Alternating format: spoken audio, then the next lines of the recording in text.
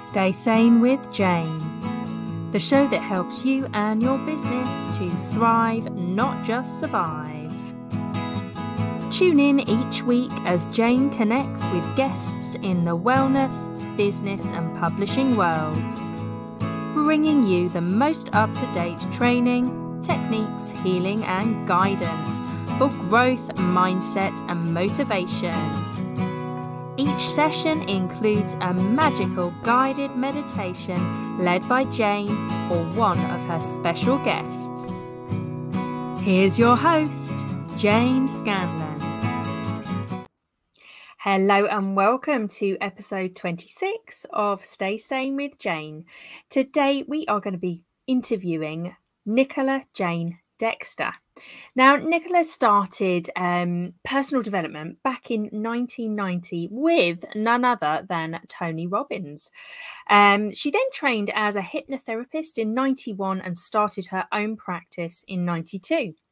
She then specifically trained in past life regression in 1995, alongside training in timeline therapy, which includes healing past lives. She also started writing spiritual healing prayers that help heal past lives back in 2010. And has written almost 5,000 prayers, where at least half of the prayers include healing past lives.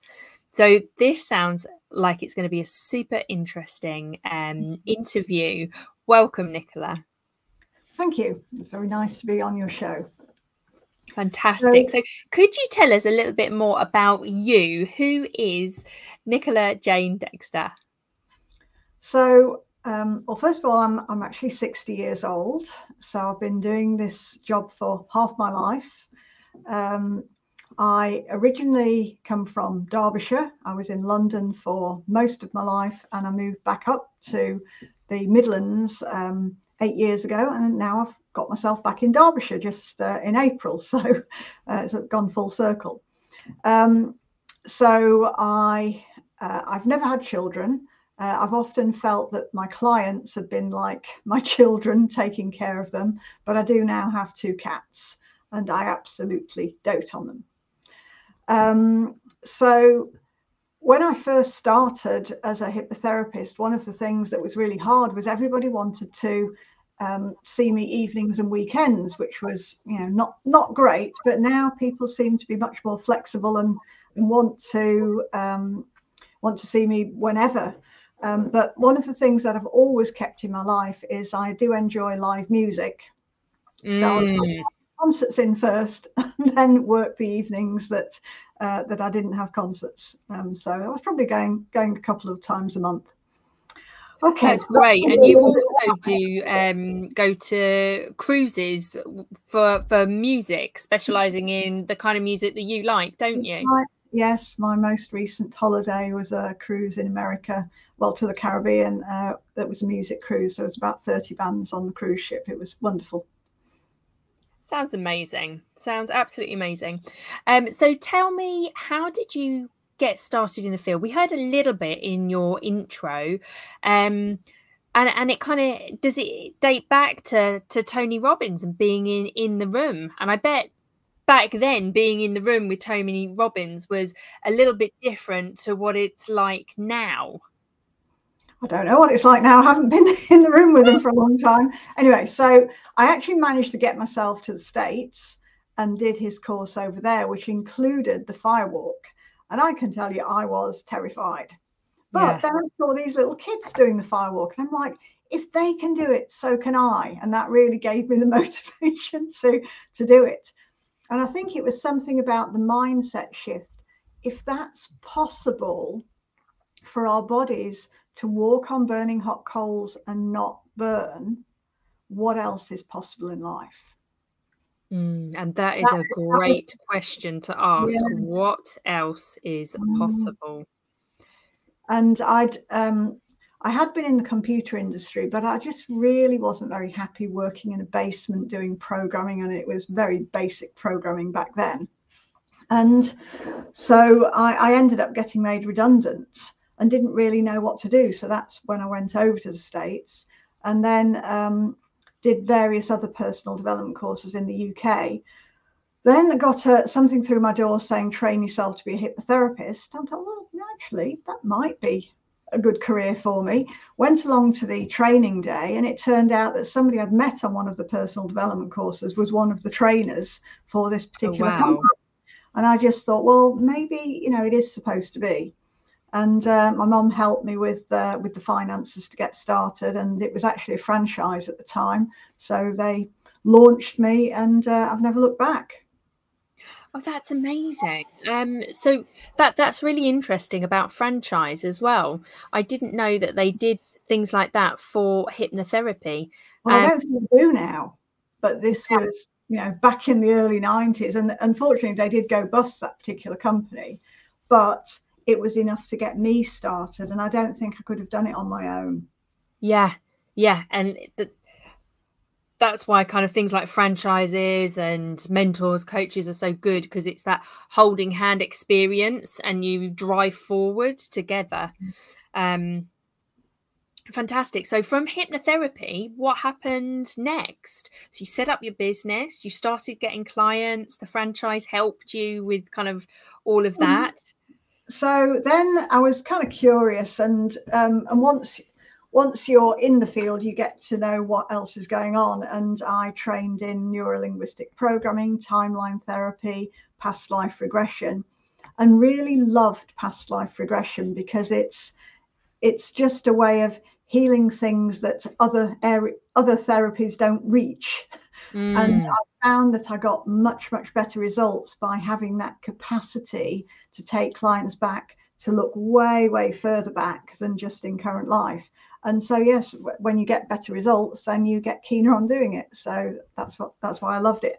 And I had always been interested in past life regression, because back when I was probably a teenager, I went to Denise Lynn's one of her past life workshops. So yeah, so I've always been interested in the slightly more spiritual aspect.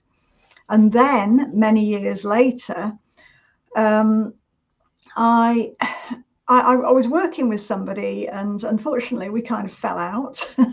and so I believe I was guided to create or to write my first spiritual clearing prayer, which was to do what me and this other lady had been doing together, but in a different way.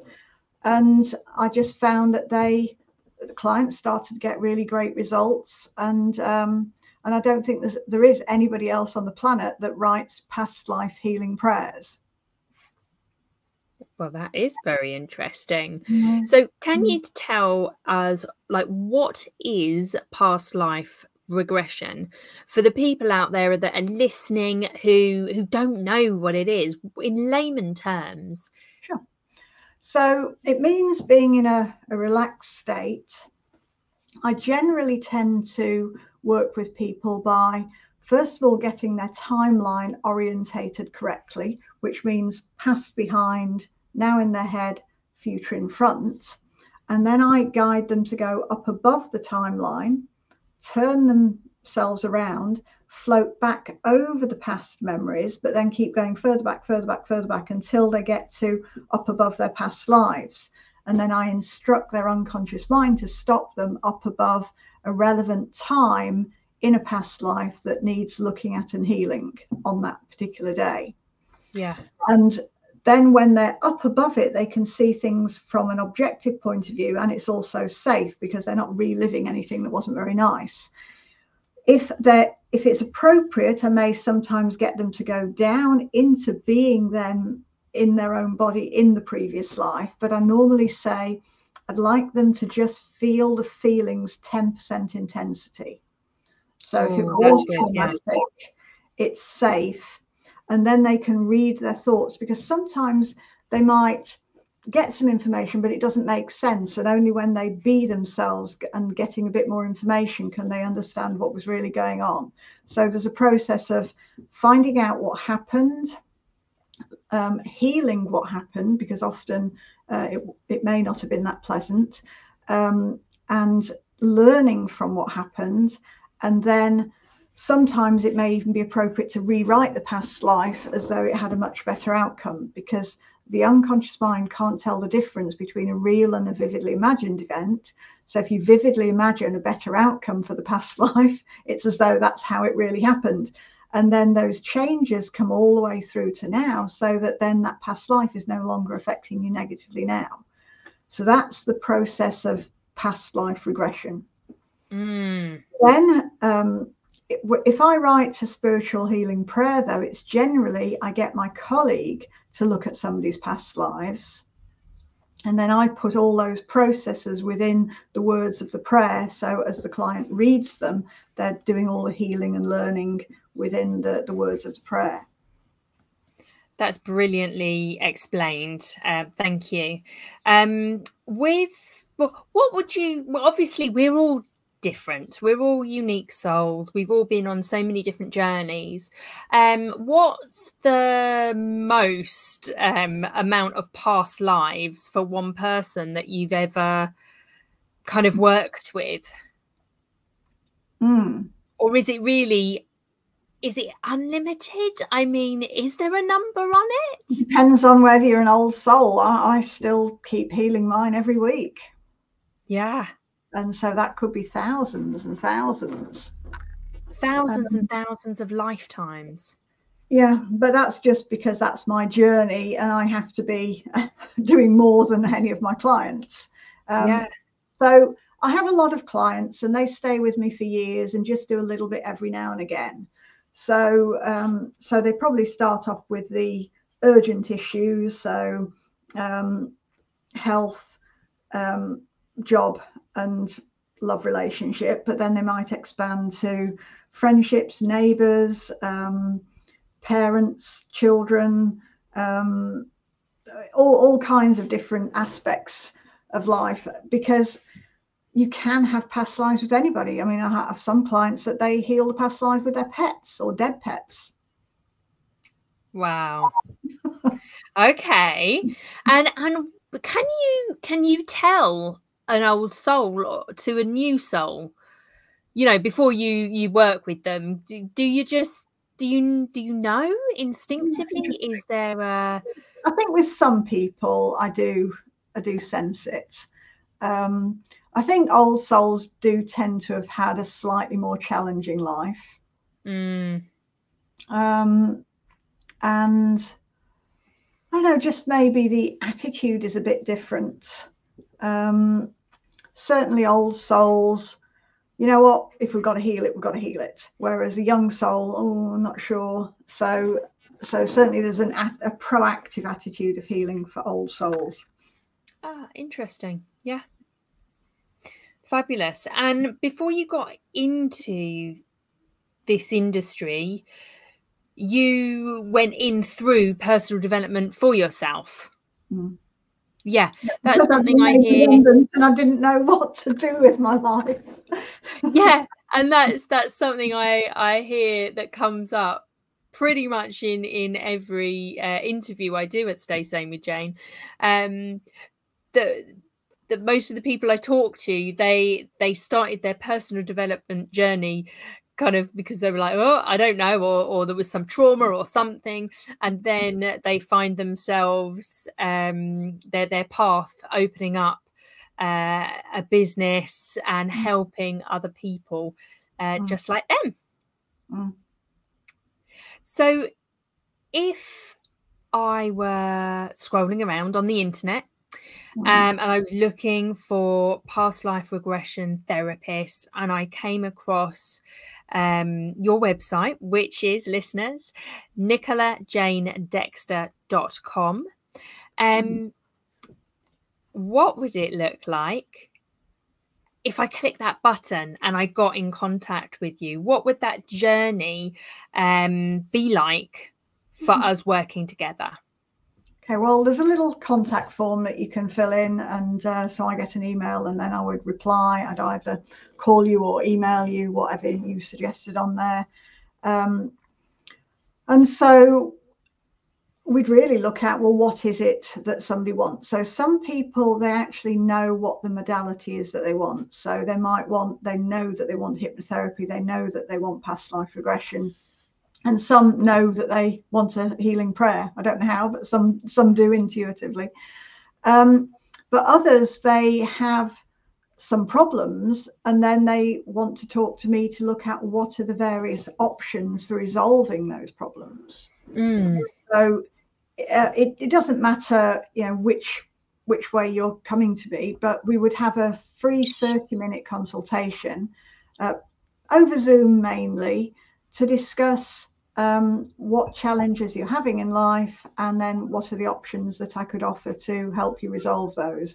Or if you were specifically interested in past life regression, then I can tell you a bit more about it, how it works, and what to expect. Fantastic. And just you said about Zoom, so can you do all of your healing, the past life regression and NLP and hypnotherapy? Can you do that all via like online services via Zoom? Yes. In fact, I worked with somebody who's in Chicago just this week, and did a past life regression session with her, and she managed to recall 3 different past lives in the session. And I'd never worked with her before. Yeah.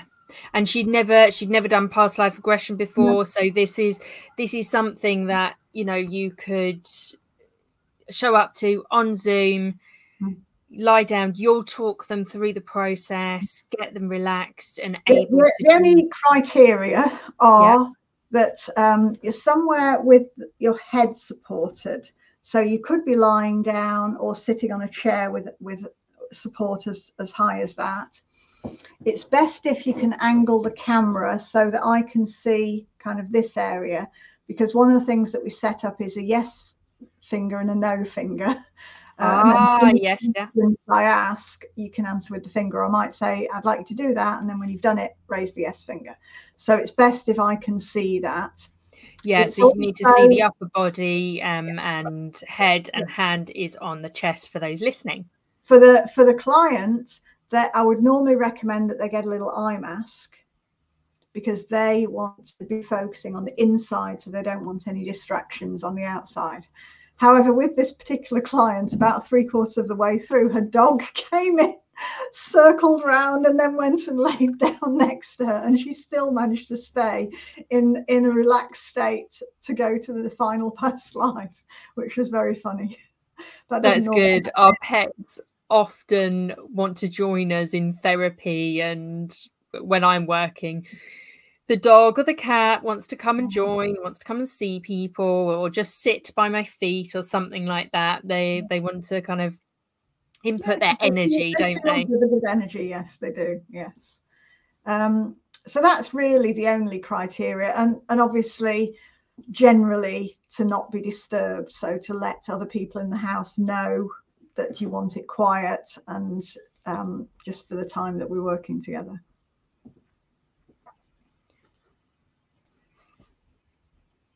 Fantastic. So I'm just looking on your website, which is nicoladexter.com. And I'm looking down, you've got lots of testimonials, you've got clear guidelines of the kind of problems that you can help with. So is it okay if I read a few out? Sure. Yeah, so we've got anger management, stress management, panic and anxiety treatment, fears and phobia treatment, improving self-esteem and confidence, depression treatment, insomnia, and resolving relationship problems. So these are all things that clearly bring you joy as well, helping your clients with and seeing that journey and that growth with them. Yes, absolutely. And also, I know that for myself, I've done sufficient healing on myself such that my emotions are pretty balanced now. They probably weren't many years ago, but they are now. And it doesn't work for people to have anger outbursts or jealous outbursts or anxiety. It's like it's really sapping the quality of life. And and I certainly believe that timeline therapy is probably the most effective way of neutralizing negative feelings from past memories, because that's effectively what it does. It clears those emotions from the past memories. And then if you don't have negative emotions with the past memories, there's nothing to keep triggering you, because people get triggered. Oh, yeah, it's emotions come up very, very quickly, and that's because something happened now that reminds you of something in the past where there's an emotional charge there, and then you feel the same emotion again. So when you heal all the past memories of those emotional charges, it's like, oh, okay, so that's not bothering me anymore. Yeah, I can see that in my clients as well. And that sometimes, I don't know, this is probably to do with past lives, but sometimes you get people and they don't know why they get so triggered by certain things. Because they're like, listen, nothing happened to, no, you know, I've had no maybe childhood trauma, no this, no that. I was brought up well. I've had quite nice relationships. I don't know why I'm so, you know, I don't know, triggered or angry in certain things. Them figure out why. Yeah. So it can be past lives, it can be ancestral memories, because they're stored in a similar way and they can affect us in a similar way. It's just that there are ancestors' lives, not our personal past lives. Yeah. Oh, it's very, very interesting. And can I ask, do you, when you're doing this work, and especially let's go into your healing prayers a little bit more as well, what energy are you tapping into? Are you channeling the words from source, the divine, or angels, or like how does it all come about for you? Good question. I know when I wrote the first prayer, afterwards I thought, this is my unique gift in this lifetime. This is the one thing that I do that nobody else does, and it's one of the things that I'm here to do, or maybe the major thing I'm here to do. When I'm writing, I think it's a mixture of my own knowledge from my unconscious mind plus my higher self, and probably angels and God as well. It's just all. And when I read back some of the prayers that I've written in the past, it's like, did I write that? I just really don't remember some of the things that I wrote, and I'm just really amazed at what's there. I also make sure that every 2 lines rhyme, and even though I didn't know why, it's because it makes kind of a resonance out that sends the energy out to attract what it is that you're asking for. And it's almost, I would imagine it's like a vibrational symphony going out to the universe. Calling that in. Oh, very magical. Very magical. So for everybody that's listening or watching on the replays, do you have any advice or kind of top tips that the audience could implement, like today? They could just go off and do something, implement something simple that I think the main top tip I have is stop trying to do everything by yourself. That's fundamentally it. We are here on a planet full of billions of people. We are not supposed to do things on our own.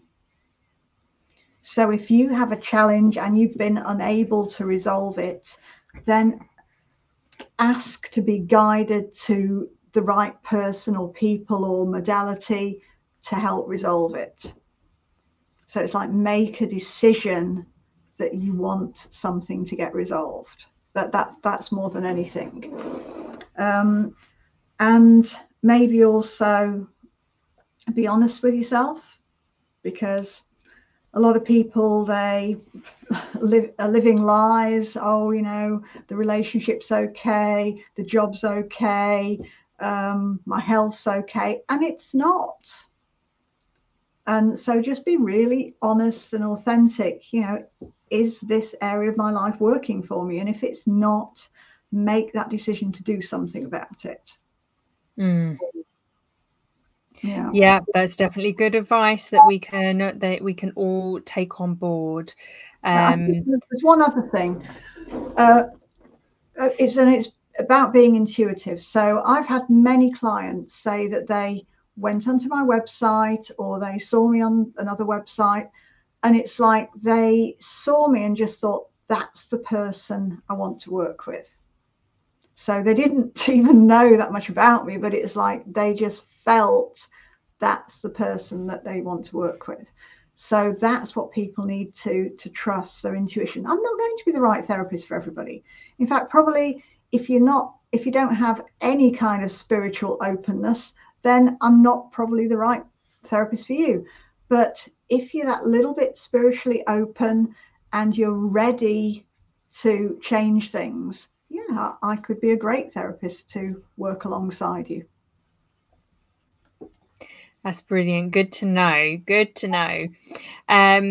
So if you're out there listening and you have that kind of spiritual inclination or something bubbling up within you, and you have, like Nicola says, you know, you've perhaps just sat down and had a look at life, and maybe you're feeling like, you know, a particular area is not where you want it. Maybe you're feeling a bit stuck, lacking confidence, or, you know, you're getting triggered by things. Perhaps it's time to reach out to NicolaJaneDexter.com and just have that initial consultation and have a chat with her about the different therapies that she offers. There's a big list, beautiful list on her website, and she'll be able to kind of create a program or package for you to work through. Is there anything else you would like to kind of tell us about the business, about how you work, and why you do what you do? I do what I do because I love it. I wouldn't have been doing it for more than 30 years if I didn't. So first of all, it did make a massive, massive, massive difference in my life. And, you know, I want to give that to other people. Also, I think that I may have promised to do this before I even came down. So I'm being held to account to fulfill my promise. But I think it's, I think the main thing is I am willing to look outside the box.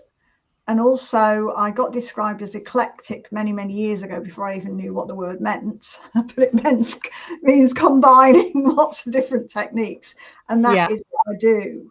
I'm always looking to improve, to combine one thing with another to make things better.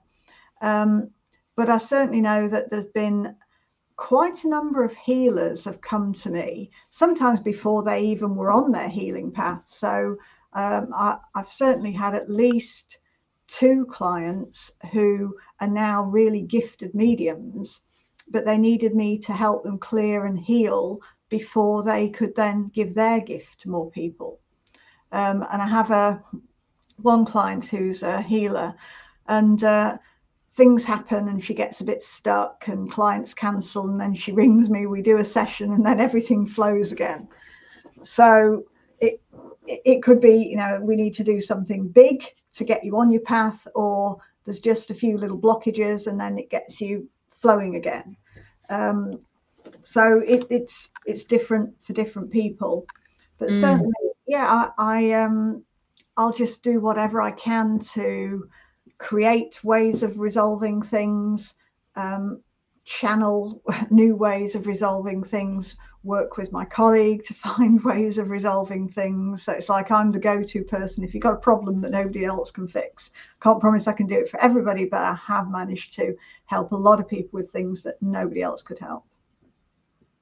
That's fantastic, amazing, and it resonates actually, because I always knew that I didn't know that I could channel, but I always wanted to channel. I always knew and used my healing hands, that power. But I would see all of these divine channelers and, you know, getting messages from the angels and God and things like that. I'd be like, oh, that'd be so cool. I wish. And then I had one of my past mentors. She helped me clear some of the energy, test out different ways of channeling. One I really did not want to do, and guess what? It's the one that comes the easiest to me, but I had such resistance. I remember messaging her like, I really don't want to do this exercise. I will do it, but I just thought I'd let you know that I really don't want to for some reason. And yeah, it would be like you say, like past life trigger thing. But then yeah, once those were cleared, then the ability to channel is there now for me. So yeah, it's amazing, isn't it? So that does lead me to a distinction. So some people are clairvoyant, they see things. Some people are clairaudient, they hear things. I'm clairsentient, so I feel things, and claircognizant, which means I just know things. But my colleague that I work with, he's very clairvoyant and clairaudient. So I kind of use him as my channel, because my primary gift is I'm the fixer, I'm the resolver. So he gives me the information, and then I figure out how to resolve things. So when I work with clients, generally, I'm allowing them to get their own information, and then I'm figuring out how to help them heal it and resolve it and clear it. But I don't do readings for people myself. That's not my gift. Obviously, occasionally I get information, but it's not my primary gift. My primary gift is I'm the fixer, the resolver. And that's really, really a good combination for you and your colleague, because you're kind of you're covering all bases there, aren't you? Yeah, and it's a lot safer, especially to work with another person, because sometimes I have to clear spirits too. And when you have somebody else can see a spirit, I can then remove it, and then they can give me the feedback that it's gone. Yes. Okay. Very interesting. You have to believe in spirits if you believe in past life regression, because if you're here as a soul over and over and over again, then that means that we exist outside of the physical body, and therefore ghosts exist and all other kinds of spirits exist. Yeah, definitely. And a conversation that I've had many times with healers is about fragments of our souls being either left behind or taken, or we give them to people. What's your kind of take on that, and can we really call back our fragments? Absolutely, we can. So it's called soul retrieval, and from my experience, yes, we can give bits of our soul. People can take bits of our soul. Sometimes we can swap bits. So we've got a bit of them, they've got a bit of us. But it's very much about intentionality to call it back. But sometimes you have to resolve what was going on in the first place. It might be you need to forgive somebody. You might need to revoke promising to be with somebody forever and ever. Or you might need to revoke promising to give your heart to somebody. Yeah, you wouldn't give your physical heart, so you shouldn't give your spiritual heart. And also, it's not appropriate to promise to love somebody forever and ever, because that kind of means the romantic love. And it might be that you meet somebody in another life and you're not supposed to be in a romantic relationship. You might be siblings, or you might be neighbors, or whatever. Yes. Tell us a little bit more about that, about the different lives that we have led and the different relationships that we have had in each lives. Because, you know, I've met people and instantly I'm like, I know you, you're a part of me, I love you, I want it. And it's that instant soul connection. Now sometimes they can be lifelong friendships, or it could be family, or it could be a relationship or whatever, but that's what that recognition is like at a soul level. Yeah, it is. However, it's not always positive, because I certainly have met some people and it's like, you know, I felt really yucky around them, and that was because there was something not so nice happened in a past life. In fact, there was a point where my body was giving me messages about past lives with people, but it actually was so intense, it was affecting me living my everyday life. So I've managed to turn it down, but there was definitely at least 2 occasions where I got nosebleeds, and it turned out the person that I was around had beaten me up in a past life, or we've been fighting together. Now that is weird. And it happened to one of my clients where they spontaneously got a nosebleed when they got to my office, and I'd done the same to them. But oh, wow. I also used to get really quite nauseous, sometimes vomit, and it was because people had poisoned me in past lives. So that wasn't too pleasant to have, but that's how I know that my body gives me messages. So like I said, I feel things, but it was turned up too much. Yeah. So I had to learn to turn that gift down. So now I just might feel a little bit queasy, and then I can look what happened, resolve it before I actually get sick. But I remember I had a couple of people staying with me a few years ago, and I was just so sick, vomiting. I just couldn't do anything. And yeah, it's because those 2 people had poisoned me in a past life, and I was just really feeling it. So, and I remember when I first ran a past life regression workshop, what happened was there was a woman there, and she said, I've been having pain here for as long as I can remember. And she says, I think it's from a past life. So she was my demonstration subject, and I took her back, and she looked at this past life where she was trying to run away, and somebody was trying to save her, took her on the back of a horse. So she was side saddle as a woman, and he was properly on. Then they were chased by other horses. She fell off, and the other horses trampled on her. And so she then woke up with bandages all around this area. But from healing the past life, she said all the pain vanished. Oh, that's beautiful and magical, isn't it? Yeah. So many physical symptoms that we have now can be from past lives. And I certainly remember one person, they had really, really bad pain here, and it had come, a bomb had blown up in their face in a past life. And then once that was cleared, healed, yeah, the pain vanished. Pain gone.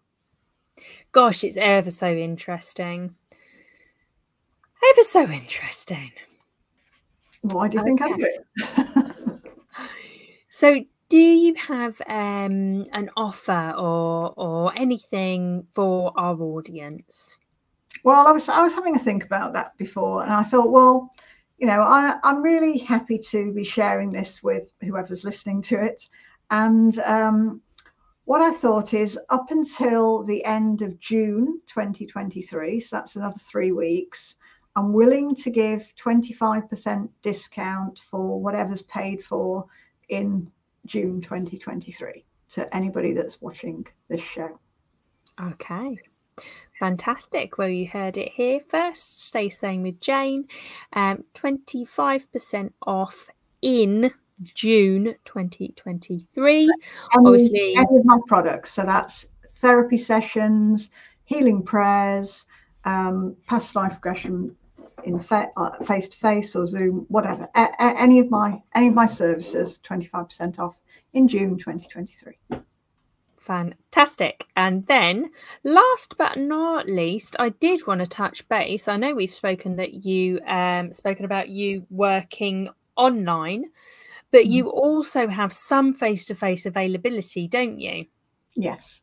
So I do sometimes come down to Camden in London. So I work from a therapy centre in Camden, and actually there is a therapy centre I work from in Islington as well, but tend to stay North London. And I work from a therapy centre in Nottingham and a therapy centre in Derby. But it's always best to just get in touch with you directly through the website, through the contact form, and then you can start building that and figuring out the wheres and the whens. Yeah? Of course, yeah. Fantastic. Well, thank you so much, Nicola. It's been an absolute pleasure to interview you. And remember, those listening, please head over to nicolajane.dexter.com, where you can contact Nicola. Phone number or email address is there for you, or you've got that contact form. And you can also read more about the therapies that are available. And there's lots of wonderful success stories on there too. Thank you so much, Nicola. It's been an absolute pleasure. All your details will be above or below this, so people will be able to get in touch. Thank you very much. Bye. Stay Sane with Jane, the show that helps you and your business to thrive, not just survive. Tune in each week as Jane connects with guests in the wellness, business and publishing worlds, bringing you the most up-to-date training, techniques, healing and guidance for growth, mindset and motivation. Each session includes a magical guided meditation led by Jane or one of her special guests. Here's your host, Jane Scanlon. Hello, Jane here. So we are at the final section of the Stay Sane with Jane show.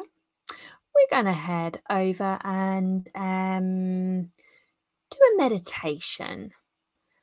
And I just get the feeling we're going to be tuning in to a bit of love, a bit of life, and we'll see where this magical trip takes us.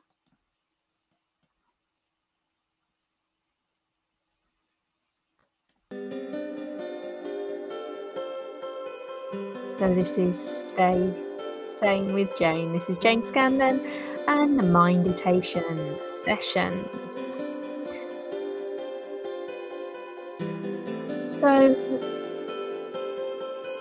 as we're just tuning in to ourselves and the world around us, my invitation to you is to get comfy.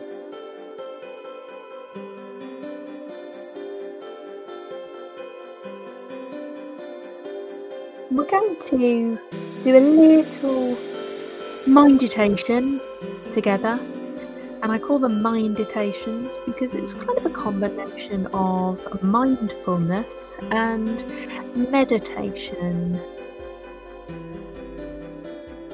So today we're going to be wishing ourselves and others well. So to begin this meditation, please bring kind awareness to why this topic feels like the right thing for you to do now. Tune into how your belly, chest and head feel when you reflect on this topic of wishing others well. And tune into any positive or negative impact stories that are coming up in you, bubbling up. And just remember that there are many other people out there that feel similarly about this topic as you.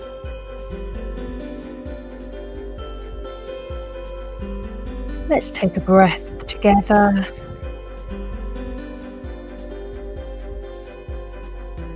And take a minute to settle your body into a comfortable position.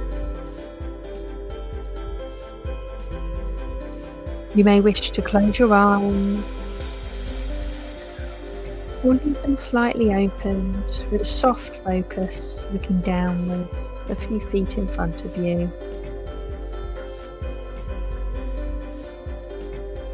Allowing your spine to lift and your shoulders to soften.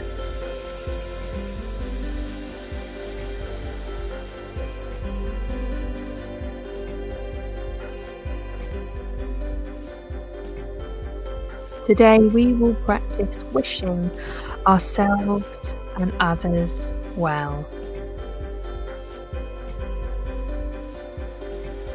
This can help us improve our sense of connection to others and even bring happiness for ourselves. Taking a full breath in and a long, slow breath out.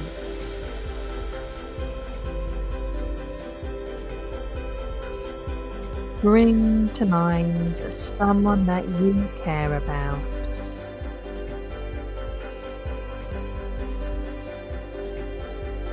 Imagine them well and happy.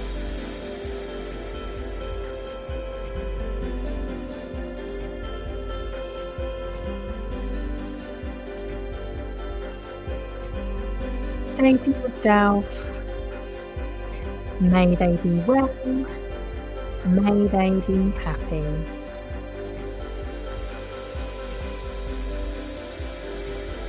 And whatever other wishes that you have for them, say them now.